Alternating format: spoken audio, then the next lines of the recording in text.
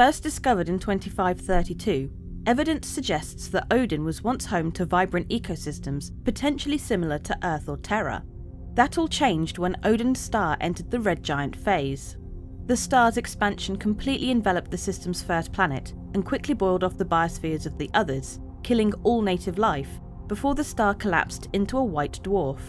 When humanity's first explorers jumped to Odin, they found a system of icy rock worlds with uniformly foreboding exteriors. With no strong terraforming candidates, the system was dedicated to industrial development. Various mining outposts and refineries were established throughout Odin to take advantage of what resources could be found.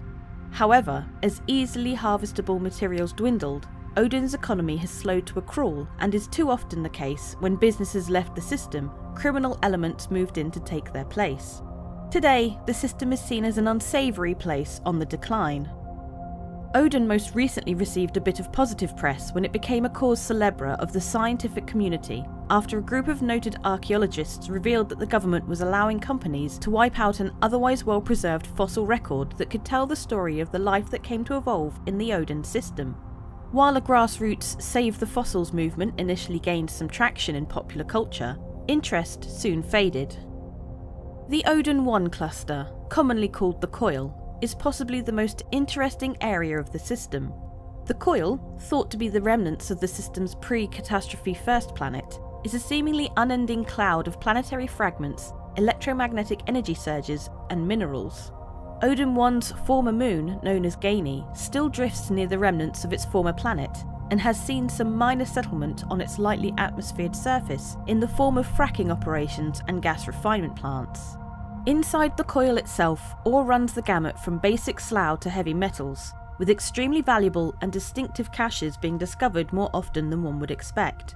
Despite the cluster being the largest source of untapped resources in the system, it remains relatively untouched thanks to the dangers involved in any attempts to harvest them. The result of the exposed planetary core's iron-rich content coming into contact with cast-off stellar remnants, arc charges are deadly to any ship unlucky enough to be caught in their embrace. To avoid these energy storms, most mining operations limit themselves to relatively safe pockets that temporarily appear within the shifting cloud. While Shubin Interstellar operates a station in the cluster, most mining operations have remained smaller scale. Of course, if the arc charges don't get you, the outlaws may. The labyrinthine tunnels of the Coil have long served as a popular hiding spot for well-armed pirates.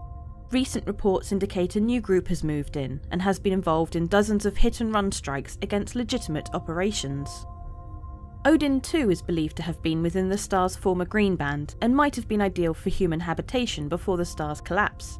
Today, the planet is too cold and has only what little atmosphere it has naturally gathered in the last 50,000 years. Scientists and companies looking for isolated testing facilities have established outposts on the world, but no true population lives here permanently. The planet's moon, Vili, is a different matter. Raleigh Station, a snowy base of operations erected by a now defunct weapons testing company, allows civilian contractors to bring in supplies and to ferry out hazardous materials from the facilities on Odin 2 below. Raleigh Station is not the most welcoming place in the galaxy, but there is enough there to keep a traveller busy. The second planet still intact in the Odin system, Odin 3, is another dead world.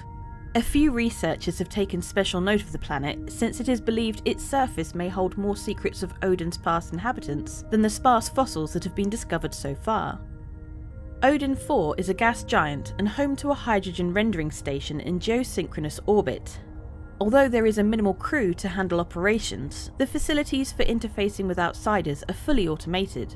A supplier drops off unrefined hydrogen and takes on full tanks without ever encountering any of the occupants.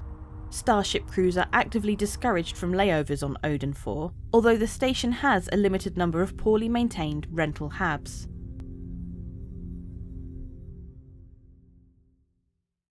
I'm Nord Catcham, and it's my mission to become a Nord Master.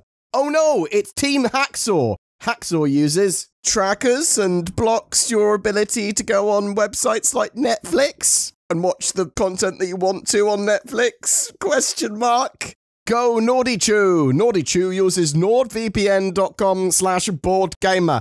It is super effective. He beats Team Hacksaws and he becomes a NordVPN master, a Nordimon master. Fortunately, with NordVPN, you don't need to catch them all. You just need to get a subscription from nordvpn.com/BoredGamer. Links below. Every month we have a ship giveaway, and for September, we're giving away 3 ships, 1 each, to 3 different lucky winners. The Origin 100I, the 125A, and the 135C. Any of these solid starter ships will allow you just to jump into Star Citizen and play right away. All you need to do is comment on any of my videos made during the month to be in for a chance of winning one of those.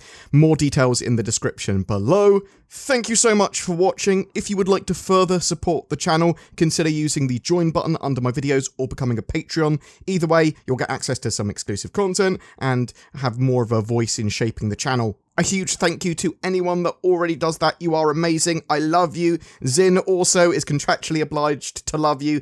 There is a link for donations and all that jazz in the description below as well if that is your preferred medium. It is super appreciated, genuinely. Once again, thanks very much for watching, and I'll see you in the verse.